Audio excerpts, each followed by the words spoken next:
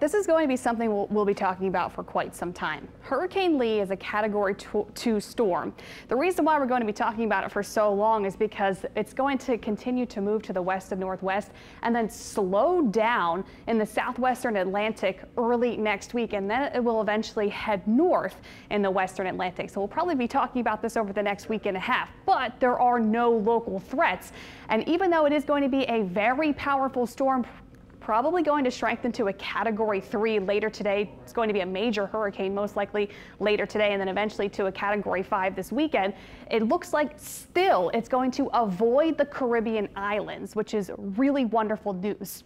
It should stay to the north of the Lesser Antilles, north of Puerto Rico and Hispaniola heading into the weekend, despite it rapidly intensifying to a Category 4 and then eventually a Category 5 this weekend. Right now, its current winds are at 105 miles per hour, gusts at 125 miles per hour.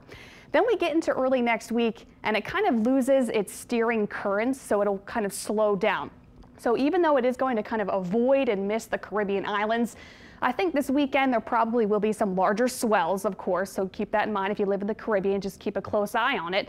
But really the big major impacts will stay well to its north. Really, really awesome news. Heading into early next week, as it kind of makes this turn to the north, we'll be closely watching where is it going to turn to the north. Is it going to be closer to a little bit further to the east, a little bit further to the west, closer to the Bahamas? But really, model guidance keeps it to the north and eventually has it moving along the western Atlantic Ocean, keeping it east of the U.S. East Coast heading into next week. So this is really going to be what we're going to be watching in the coming days. So Lee is what we have right now, Category 2 hurricane. Now we also have Tropical Depression 14, which has just developed in the eastern Atlantic Ocean, just off the west coast of Africa.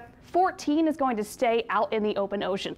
So it might strengthen to a major hurricane, but it will stay out in the open Atlantic waters and pose no threat to any land area.